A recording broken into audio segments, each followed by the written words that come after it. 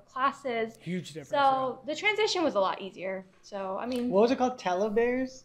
They changed it now, I think. Yo, right at 9 a.m. in the middle of classes. Open it. Yeah, you had Talk to about- I will say, what a system, man. What kind of, in terms of the curriculum, though, in terms of the structure, in terms of getting support from the terrible. I still administration, remember. I still remember. If anybody ever comes to me with administration is nice at Berkeley, I vividly remember my day of waiting for 7 hours just to get one paper signed and like meet with my advisor, who I had never seen in my entire freaking life, and literally just sitting on the tile of the floor in a line with like 50 other kids.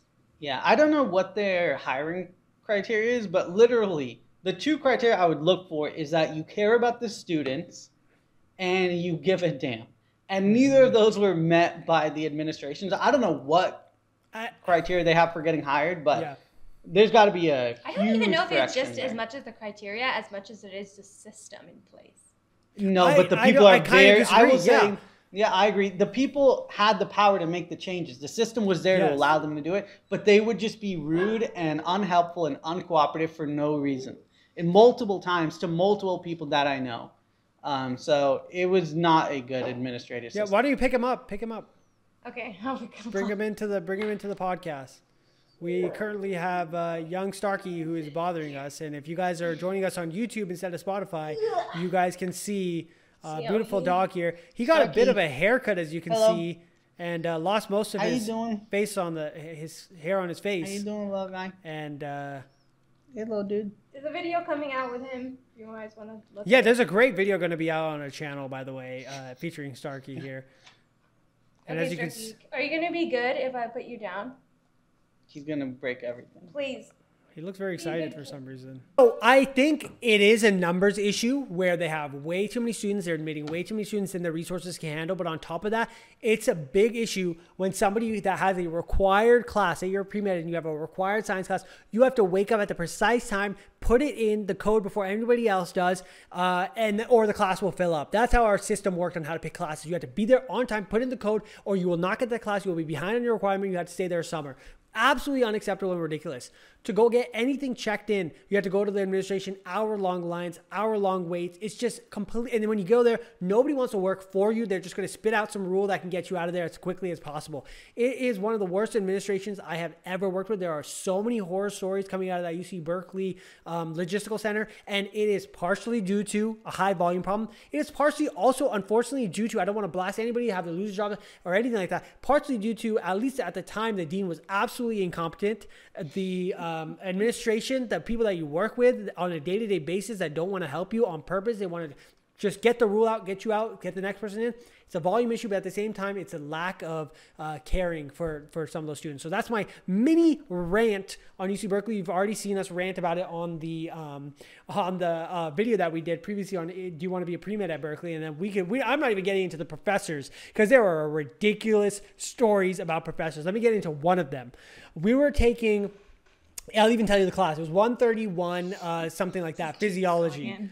It was physiology, human physiology. The audacity of these professors during our final exam to all be mic'd up and walk around in the front of the exam while proctoring us. They have their mics on, all making jokes and snickering and laughing and doing. We're taking a final exam, baby. What are you doing? And they're all just walking around, they're joking, having a great time. On top of that, the insult to injury, the worst written test on human physiology you will ever see, man. Like, where did they get this material from half the time? That's what a lot of and then the key was why I know it wasn't just me being a loser.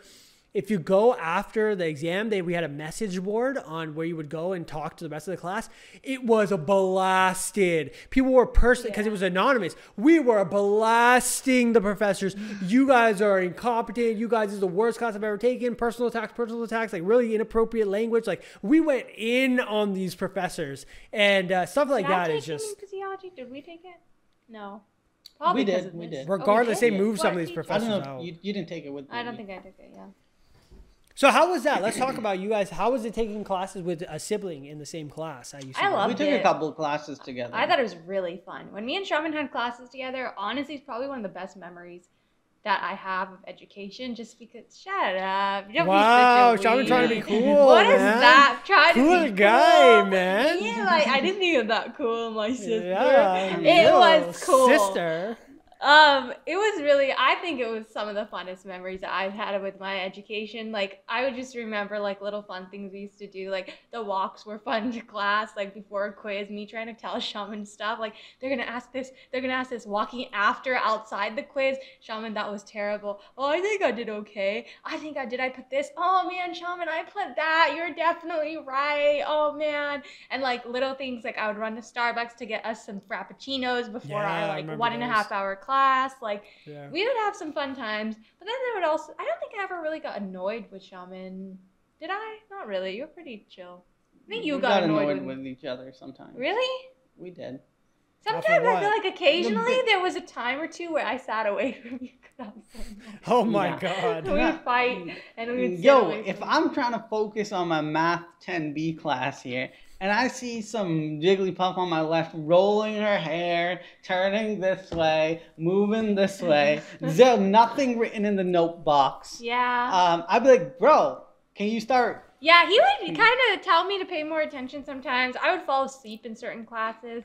I would definitely get yelled at by him if I wasn't paying attention, but I don't know. Man, you guys actually went to class. I never even went to class. And then the other thing I remember is, like Benita said, we're always talking before the quiz, and she's giving me all the juice. And then she gets so salty after I obliterate her score. Because what happens... And it comes back and she's like, I studied so much more, and I gave you all the right answers. It's true. Sometimes we would go into... I would predict questions. Even to this day, I do that. I'm a question predictor. I literally would tell Shaman, he's going to ask you, what is this species this? And Shaman would be like, oh, thanks, good to know. I didn't know but how do you get it wrong? Quizzing. I would get those right, but I would get other ones wrong. It's odd because she gets the simple questions wrong, which is super weird. Yeah. Like, she'll overthink it.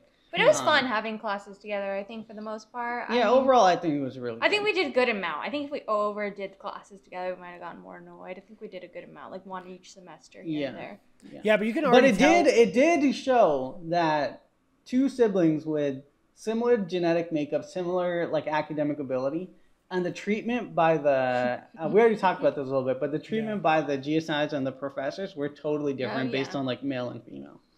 Very interesting. Very interesting. Yeah, I think from hearing a lot of our stories, you guys can tell we were you guys especially were more comfortable there. You had to avoid the whole dorm situation. My big thing when I got there was the dorm living situation. And let me tell you right now, dorm living is cool for like a month or two, but then is absolutely overhyped for the entirety of living there.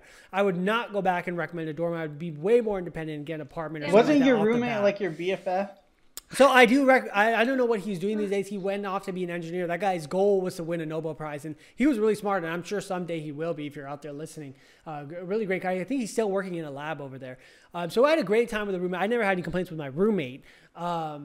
The only complaints I did have was the dorm itself. So I remember when we had a mouse problem initially, man, it is just weird living in a room where you know there's a mouse. Yeah, it feels like, so there's a couple things humans are inherently scared of, right? There's like research behind this. So humans are inherently, never seen it before, inherently with a normal makeup of your brain networking, afraid of heights. You will always get that weird tingly feeling when you're over a height or something like that. Again, you'll see a lot of people skydiving, do all this crazy stuff that's overcoming that fear, or sometimes they can have something wrong or something different with their amygdala and their okay, sensors. We got it. Yeah, we get it, sweetie. It's inherent. Yeah, I'm trying to go into this, guys. So snakes, heights, spiders. Stop trying to justify that you're a grown-ass man scared of a mouse, okay? That's all you're trying to do. So it also depends on the context, right? You see a mouse in Petco, you're not really scared of it. When you see a mouse that could be anywhere in your room and eating, the way we found out the mouse, he was lying. Sounds weird to say the sentence, but we were trying to go to sleep, and we hear like this rustling sound, right? We're like, what the hell is that, dude? Did you do that? And I was like, no, I didn't do that. Let's just be quiet for a second. We saw the Cocoa Krispies box, my chocolate Cocoa Krispies box move by itself, and we're like, oh, that's when it clicked, right? Because we had been hearing these sounds over the past couple of days. We're like, what? And then it clicked when we saw that. We're like, oh, shit. we have a mouse. And then, unfortunately, we had to get rid of that mouse. We had a trap set out for it. Of course you had to get rid of it. What were you going to do? Be best friends with it like Kim Possible? I don't know. These days, any kind of harm. That was a rooster? It's called Rufus. It was a hamster. Yeah, Rufus hamster. Yeah, Rufus. God, he was ugly. Those are different than mice and rats. So that's kind of the beginning of my horror story. Then we had an absolutely obnoxious roommate because our rooms were all connected. So here's our room and then the room next over and the walls connected. This guy, man, he would have people over all the time. You'd have parties till like 2 a.m. and it was a midterm day the next day. And I remember going back. Now I remember back then. I don't know if I would even do the same stuff. I would be so fed up. I would bang on the walls, be like, dude, shut up. I went out there multiple times, told him, dude, I have an exam tomorrow.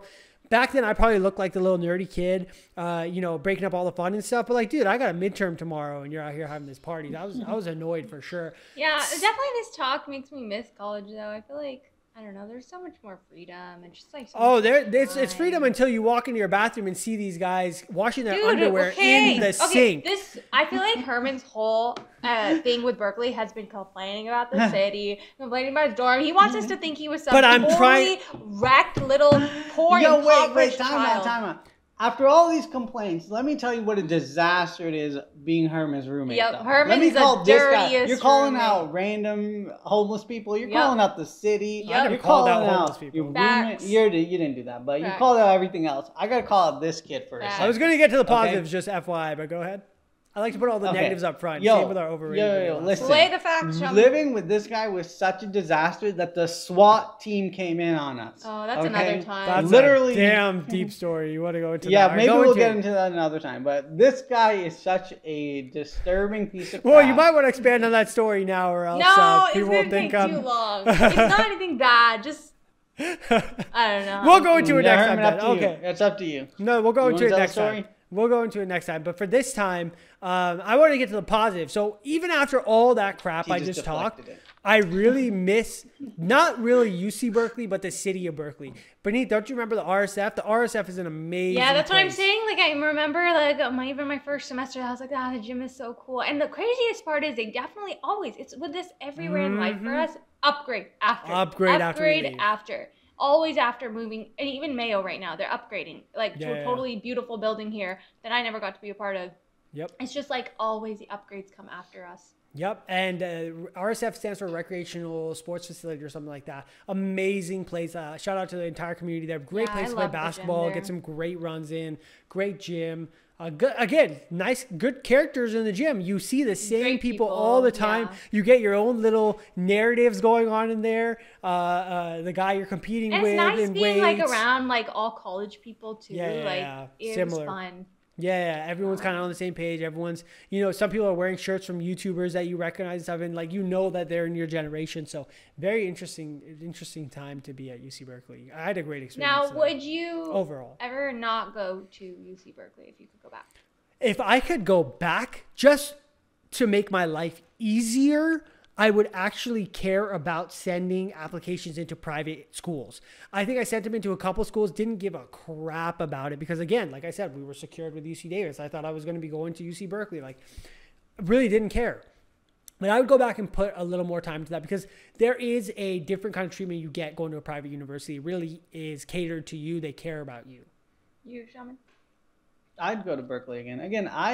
Everyone. Stop lying. Liar. I'm not lying. Liar. Everyone made this narrative that there's gunners everywhere. The people are, to me, you made the narrative, sweetheart. No, I didn't. I didn't. Not everywhere. They're a minority, like every place. So overall, I found the people super friendly. You think it was a nurturing environment for your career? No, I think for the vast majority of people, the academic hurdles are just a little too strenuous. Like, I don't know what your AP bio teacher was making you do over like the summer. That guy's a whole story. Like absurd requirements for one class.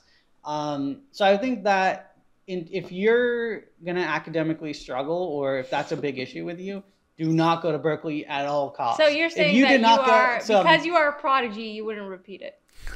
That's what Sheldon's saying. Because I'm able to overcome the hurdle, but I would be salty as hell if I got bad grades at Berkeley. And I would say, I think out of all of us, probably Shaman's the only one who would say that I mean, not he would be the only one to say, but I would even say that Shaman is probably one of the few people that I know who, you know, even without Herman there, like even without the little extra drop him anywhere. guidance, I think you could drop him anywhere and he would do amazing and figure out the system and figure out his techniques. I think he's just a very insightful person like that. Wasn't there a person you were about to fight beneath? I was about to fight a lot of people at Berkeley. I remember even when I was taking my graduation pictures. Remember Herman, that girl? Oh, that was just annoying. That was just like, really, lady. What happened? So what had happened was I spent probably, I would say like at least 500 to 1,000 hours at RSF, right? It was a huge part of my life. It was a huge part of who I am today. Like my love for weightlifting definitely really blossomed in the RSF. It was a great escape for me, part of my schedule every day. I loved the RSF. It was probably 50% of my experience at Berkeley. And so part of my graduation picture, I had seen people do this before, and I wanted to get a picture in the RSF, like especially like holding weights, like in my cute little dress. I just thought it was a funny idea. I've seen people do it before, and especially me, like having so much love for it, I want to do it. So I went in there in my dress, and obviously looking like, you know, not gym attire. That was like, required a lot of confidence just right off the bat to even. Yeah, but I was just like, you know what? I am gonna do this. I mean, Herman helped hype me up, and he was like, "You are gonna like these pictures. It's gonna give great memories." And I really wish we had a picture because it probably would bring back a lot of memories. And I went in there confident in my heels. I asked this guy, I was like, "Hey, dude, do you mind if I just take a quick graduation picture with your squat rack?" He already had like 45 set up, so it was gonna be like my weight. It was great. And I get there, I'm like literally setting up like really fast. And I just knew we were going to get one shot before we got kicked out or something, because that's how they are there. And immediately, Herman's setting up to take the picture. Some guy taps on Herman's shoulder. "Hey, dude, you can't do that here." And we were like, "What?" And Herman he was cool with it. He was sent by somebody. Cool. And Herman was just like, "What? Why not? Can she just get one?" He's like, "Nah, dude, you just got to go talk to her. She's the one kind of saying it." So we went over there, and we were like, "We can't get one picture." And she was like, "Nope, you can't even get one." I was like, "Literally just one picture." She was like, "Read the sign. There's no pictures in here." I was like, I literally see thousands of people's stories in the gym on Instagram. How come you don't yell at them? How come you don't yell at people who are like, I'm literally just trying to get one for graduation. Nobody's in my picture. And she was just like, "Well, sorry. Nope. I was like, it's my last day on campus. Just let me get one picture. I was just like, well, I hope you do this to I better not see a single story on Instagram anymore, lady. I literally told her that. I was just so pissed. Yeah, I think one of the backstory that people get, we respect rules, obviously. If the rule was to do that, blah, blah, blah, you shouldn't do it. Everyone was cool with it. Like Benit says, everyone uses their No one was in the picture. Everyone was excited for me. You could definitely see people were like, "Oh, that's really cool." Not only that, I think this was a girl also that had been eyeing you in the gym because she works out there as well. And she already had like a vendetta or something against you. I don't know. I was not a fan of her attitude. I would never do that to somebody. Like, I would just turn a blind eye for like some nice girl to get her graduation of course, again, picture. like I said, we can't blame somebody for not wanting to break the rules because it's against the rules. We're asking her to do that. Oh, but come on. Everyone's cool broke them all day long. It seemed like she had something personal set out for you. And it's not like we were doing it for Does everyone want some wise words? Yes. Let's hear the wise man's. Why does the guys got the wise words of advice here? Okay, there are rules, right? However, if you too rigidly follow every rule in life, you're going to end up making things harder for everyone in the world. Like, if everyone rigidly followed rules, the world would be a worse place. I know that sounds crazy to some like Berkeley nerds in the library who are like, "You got to show me your ID card." But I remember like going to the same library like 11 times that week, and the 12th time I left my ID somewhere, and I came in and the same person, and they're like, "Yo, you can't go in here. You don't have your ID card." I'm like, "Yo, because it's to prove you're a student. You know I'm a student here. I come here with my ID card every day." And the person was still like, "Nope, I'm sorry, that's our rules." It's like, okay, but what is the rule in place for? The rule is in there so that only students get into the library. And if you know I'm a student, you see me every day here, I even say hi to you, then that kind of circumvents that rule. You should be like, all right, whatever. I'm telling you right now, at Yale or anywhere else that I've been, even in my high school, they'd be like, "Yeah, whatever, you're good." But Berkeley also, I think, has this systemic problem with too rigidly following every rule in the book. Yeah, and that's a great point. That just to bring up in life, like you're saying, you can apply to everything. And I think if you're that person that has, say you made an extra Frappuccino at Starbucks, and you're going to throw it in the garbage anyway, but you want to be the guy that gives an extra Frappuccino to the person, that is the right way to go in terms of being a positive person, being a person that is going to be liked, that is a person that is probably going to understands why rules are there, right? Like, obviously you don't want to give free food away, but if you're going to go throw it in the trash anyway, logically and there's someone who you feel like is not going to bother you again and again with that every day, like it's just like a family with like a kid or something, like just hand the frap like over. Yeah, like there's something definitely to be said, Sharma. That's a great point that we run into this all the time. And no, I think Berkeley has that a ton. Sorry to cut you off, but just kind of redirecting it back to Berkeley. I remember even with like GSIs, dude, I'm at an 89.4. I know. Just freaking round me up. Like, I know it's in your power. Here's the other issue, and even they go further than that. Like, I think I told a story about the person who I took one of their tests, and then they were totally wrong. There was two answers to the question because you could take the interpretation of one of these little. Just basically, those two answers to the question, 100%. The professor even agreed to it, but because he was so rigid in his answer being right, he's like, I'll give him half a point because he knows that I'm gonna totally destroy his argument if he wants to continue it with me. Yeah. And so we went back and forth over like 8 emails, and he just kept going barrier after barrier, getting proven wrong. And then he's like, all right, I'll give you half a point for this. And it's like, why? Yeah. What is wrong with like people so rigidly sticking to ego, what has been in their head? And you just don't want to be that person. Yep. Absolutely. But yeah, I get if the purpose of that picture was they don't want other people in the picture. They don't want guys taking pictures of like girls working out or something.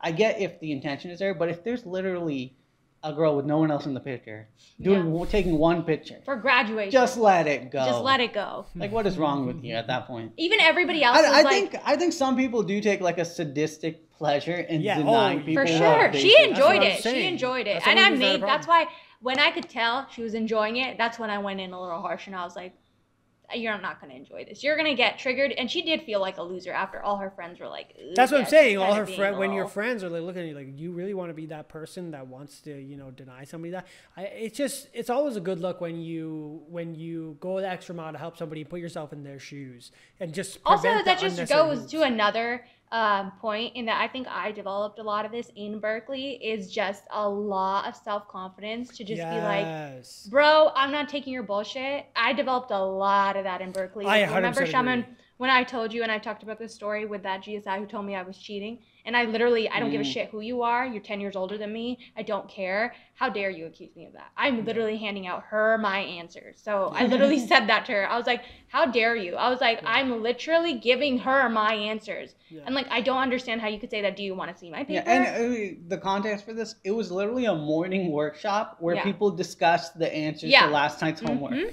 So it's like, what else are you supposed to do? And she was saying, like, she was kicking us out of the room. So we were quickly scrambling to, like, share what we were doing. And the girl had no problem with it that I was talking to. We were both talking. So I definitely developed no bullshit policy because running into, like, sticklers or people who are entitled, 100%. Stuff like that. And I think you do develop that when you encounter these types of systemic hurdles at Berkeley that we probably wouldn't have if we were handed everything in a private institution or something like that.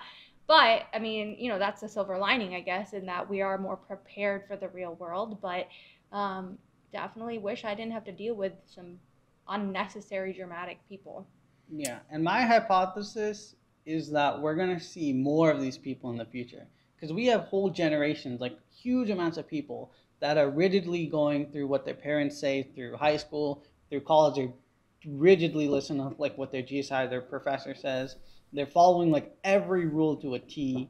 And I think that kind of like methodical life organization or like path, I don't know how to describe it, but that kind of way of thinking that's not flexible is detrimental to, I think, our society. Yeah. And I think even if you are going to go into medicine, I think you will be a better physician if you have developed these kind of confident personality traits to advocate when you detect something is wrong. I do know some like just people who I don't think have the personality traits to stand up for what they believe in, whether it's they're just so scared that they're going to get reprimanded, or like they're just so scared of the consequences that they don't stand up for what they believe in, versus if I have a problem, my personality is definitely for sure to just say what my problem is in a respectful way. However, if you don't have that personality trait, I think it makes you a worse physician. What do you think about all that, Herman? Or what do you want to talk about here? No, I think that's a great. You got any other stories? No, I think that's a great way to segue it off. We've been going on and on about relationships in Berkeley, and we went in for a good time here. And I hope you guys enjoyed our stories. I hope you guys enjoyed our rants.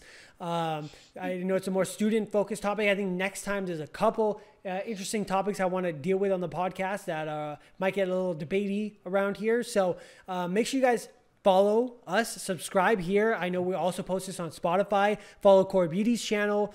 Isn't this going on some student podcast somewhere? Yeah, hopefully. If we'll submit it to students podcast on Spotify. And make sure you guys engage in the comments below. We love to have a conversation with you guys down there. So if you guys have any stories at your college that's similar to this, or if you go to UC Berkeley right now, we would love to hear about that. And then also, how are you dealing with the relationships if you're out there as a high school student? Are you using these apps as young as that, or a college student? Like, what are you exactly doing, especially with COVID? We'd love to hear what's going on. Maybe we'll take some notes for ourselves. So make sure you guys engage with us, like, comment, subscribe to both this channel and Core Beauties. And thank you guys so much for watching this podcast, or listening to this podcast, or watching it. And thank you guys so much, and we'll see you guys in the next one. Bye. Later.